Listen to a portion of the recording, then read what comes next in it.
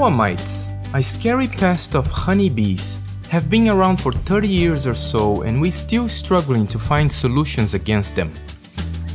Some scholars believe that the best way to bring balance back to beekeeping is to completely stop treatments for Varroa mite and let evolution by natural selection take its course to raise a new genetic stock resistant to this powerful enemy of the honeybees, something called survival stocks.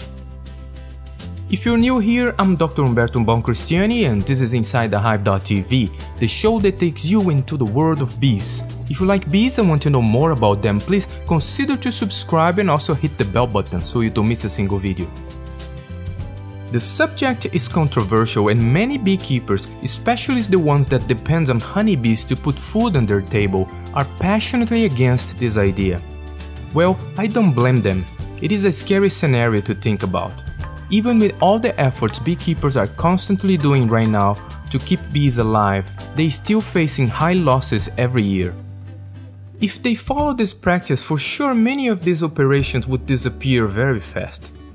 And a cascade of damage would start. For example, our food security would be compromised with a shortage of assisted pollination in many different crops out there. Breeding is an interesting alternative to accelerate the process to select better genetic stocks, able to resist Varroa mite infestations and therefore perhaps reach the same goals of survival stocks without losing so many bees and beekeepers. Queen breeders can select particular features in honeybees using special techniques and complex operations.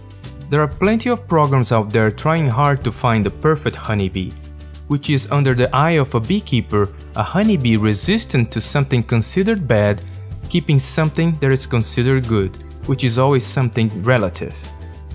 The problem is that the selected honeybee genetic stock doesn't last long. Beekeeping is not like other livestock. We humans are successful breeding cows, for example, because we are able to control their nutrition and genetics completely, and that's not the case of honeybees. Honeybees are considered a semi-domesticated animal exactly because of the lack of full control about their nutrition and reproduction. Therefore, as soon as these special bees are sold to other beekeepers, it is quite difficult to keep the desired genetic stock from mixing with local honeybees, diluting the beneficial features or even losing them at all. So why am I talking about survival stock? If you're following this video series, you know that we are trying to identify, looking at scientific data, what is causing the most damage to the honeybees. The parasitic mite Varroa destructor sucking hemolymph and eating the fat bodies of bees, or the viruses that Varroa might transmit, or the combination of both. In video number 1, we saw what happened to a honeybee population when Varroa arrived for the first time. Apparently, Varroa helps change the viral population already established in honeybees, allowing a new, more powerful strain of Deformed Wing Virus to arise. In video number 2, we saw that Varroa apparently established an intriguing symbiotic relationship with Deformed Wing Virus. More mites mean more viruses, and more viruses mean more mites.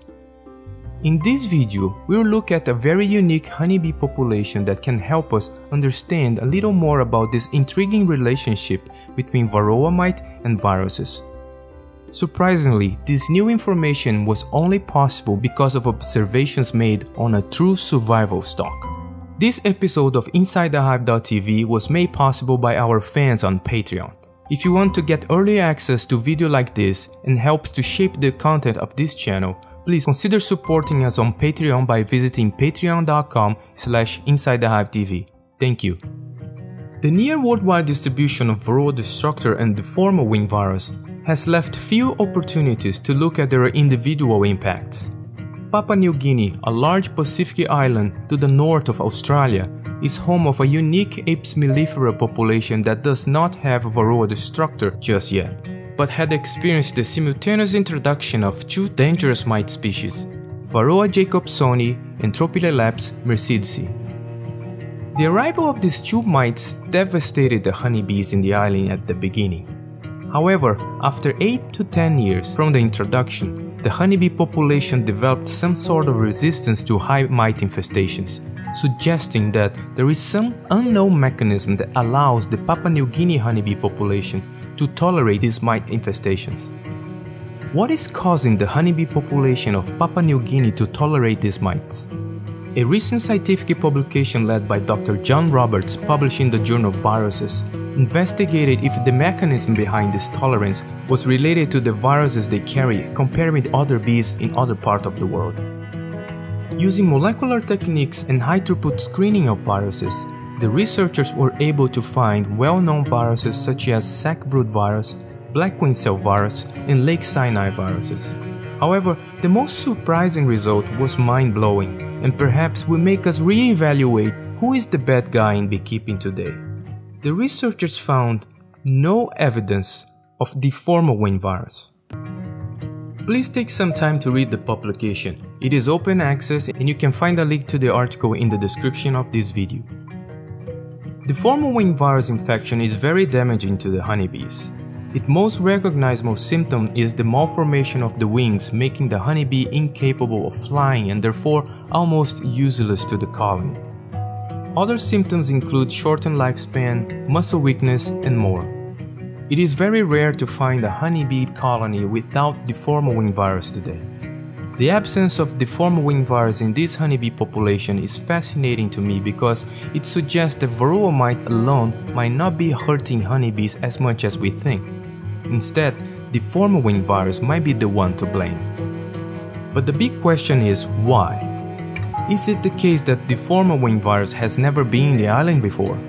Or these bees have something special to fight Deformed Wing Virus infection? If the latter is true, can we learn from it and perhaps propagate the Papua New Guinea honeybee superpower to other parts of the world?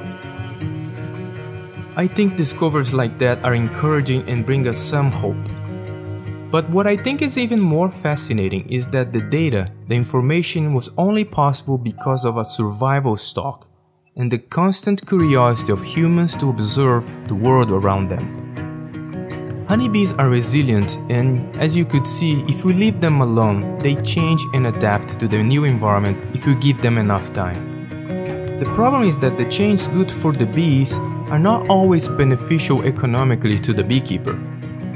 I think that the main question will be, will these new adapted bees fulfill the desires of a species that refuse to understand how life works and will keep trying so hard to push bees to keep doing things they are not adapted to?